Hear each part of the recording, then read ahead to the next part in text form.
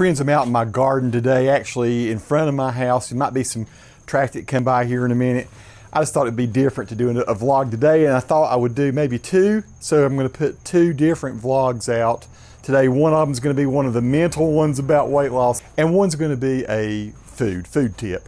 I think I need to go ahead and delve into that. And forgive me, I'm doing this low tech. I've got this to read off of rather than a computer screen, rather than a teleprompter. I'm not trying to be fancy. So today I thought what I'd do is I give tip number 2, which in my estimation is not to get obsessed about weight loss. Don't obsess over your weight. Let me read it to you what I'm going to say, then I'll make some commentary. Don't obsess about your weight. Stop thinking about it all the time. Don't set up a pie-in-the-sky agenda of how long it will take for you to lose X amount of weight. I do that all the time. Don't play fantasy games with yourself about how you're going to lose weight and exercise a lot, only to see your fantasy come crashing down when you fail and go on an eating binge, or you gain a pound or two now and again. Weight loss is a process that doesn't have to happen fast. It doesn't have to consume your mental or physical energies. Just find peace with hour by hour, day by day commitment to healthy eating and moderate exercise. So let me go over the finer points of what I've just said. I don't know if, okay, the reason I'm talking here, I feel like I can talk from experience, is because I've been one of those people, like I say, it's been on the roller coaster, up and down, up and down, up and down.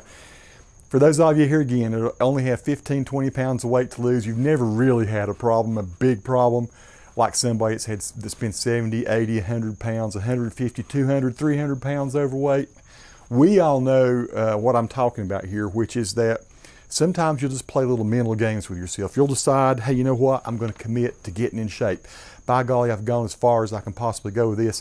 I can't stand it any longer. I'm going to quit eating Fritos and snack cakes and pies and ice cream. I'm going to quit eating just crazy amounts of food and take out fast food, burgers and fries and all the things. And I'm going to start eating carrots. I'm going to start eating celery and broccoli. And you know what? I like parsnips or something. I can eat lettuce. I can live off salads. Don't be crazy like that. Don't be obsessive about your eating. Don't let it consume your mind and take you down some fantasy trip. The other thing that happens with me, it's happened many times, is I might lose 5 or 6 or 7 pounds in the first day of trying to go on like a weight loss little trip or journey. I might lose 5, 6, 7 pounds in the first 2 or 3 days. And sometimes you're just losing water weight. Sometimes you're losing some fat because you're heavier and you burn more calories than regular people. But what will happen, you'll start sitting there and thinking, wow, in the first 3 days I've lost 7 pounds. Now let's say that maybe next week I could lose 5 pounds. And what if the next week after that I could lose 5 pounds? And the next week after that maybe I could lose 5 pounds. Surely I could lose 5 pounds a week if I've lost 7 pounds in 3 days. And you start playing that game with yourself. And I've actually gone as far as to write out a spreadsheet for how long it will take me to lose 100 pounds of weight. And then I make that spreadsheet and I put it on the wall and I start like making notes and stuff on it. And listen, that sounds crazy, doesn't it? But we people who are desperate to lose weight, we do that stuff all the time. And it is crazy. We're setting up unrealistic, obsessive sort of goals for ourselves, and we're creating a fantasy. And I talk about obsession. How many times have you gone, if you've been on a weight loss trip, and you've weighed yourself in the morning, which I think it's good to weigh yourself every morning. A lot of people say it's a good thing to do. But then maybe you go weigh yourself at lunch, or say it's a weekend or something, you find out you've weighed yourself 4 or 5 times during the day. You weigh yourself after going to the bathroom, you weigh yourself after eating breakfast, after lunch, and you're looking, and what you're doing, you're setting yourself up for discouragement. It's obsessive.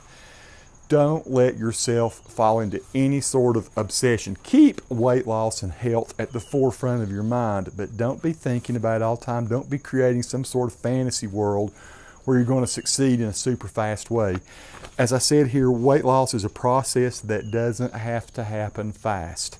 This past time, what I'm doing different than I've ever done before in the hundreds of times I've tried to lose weight and get control of my health, what I'm doing this time is I'm kind of chilling and taking it easy and doing the things that I know are right, and not always the things I know that are right. Sometimes I'm just doing the things that I know are better than the other option that hasn't worked in the past.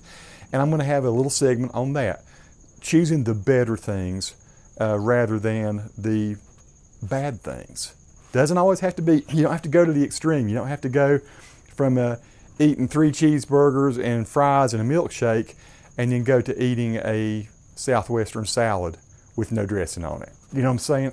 You don't have to make that move. And we'll go more in depth with that with the next step on this in this little journey that I'm trying to give here. But like I say, just find peace with hour by hour. And I mean, when I say hour by hour, I mean, you know, consider every choice you make about what you eat and about how you move. You know, don't go crazy thinking about it. Do your work, do your day, do your daily thing. But think about every couple hours getting up, moving around.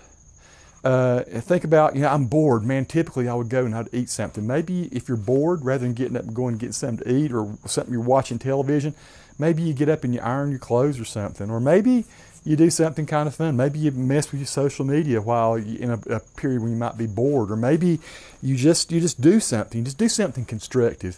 Think of the constructive things you can do to keep you centered, but not obsessed. That's the key. Centered on your goals, but not obsessed by them. And know that it's not going to happen fast. And know that you are going to fail from time to time. I mean, some mornings I might wake up and feel like I need to eat 7 pieces of bacon, you know, and by golly, I do it. And then I think, okay, well, shouldn't have done that. Wasn't a great thing to do. Just compensate with the rest of your day. Just chill. Just don't let anything get you to a point where you're worked up into a frenzy. Don't be, contrary to what I'm doing here with this vlog, don't talk about it all the time. I am talking about it a lot because I'm just trying to convey my thoughts. But on a day-to-day basis, this time, I've lost weight, and I've lost weight consistently by just basically not making such a big deal over it. That's really all I got to say for this segment. I'm getting ready to record another one right after this. I'm going to share both of these today, and this next one will be a food tip. Peace to all who watch. Subscribe to the channel if you like.